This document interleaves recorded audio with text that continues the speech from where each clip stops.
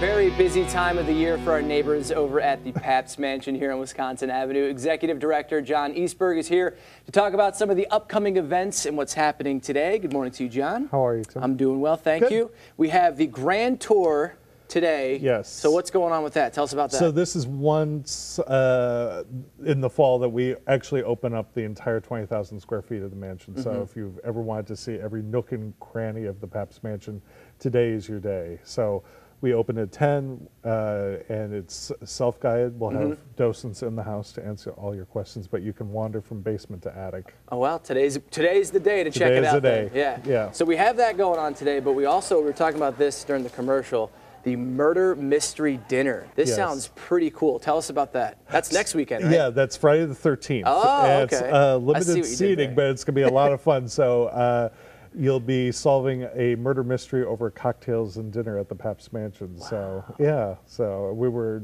joking that our last mystery mansion was 1992. So now we're, kind of doing something slightly haunted. It sounds like Clue.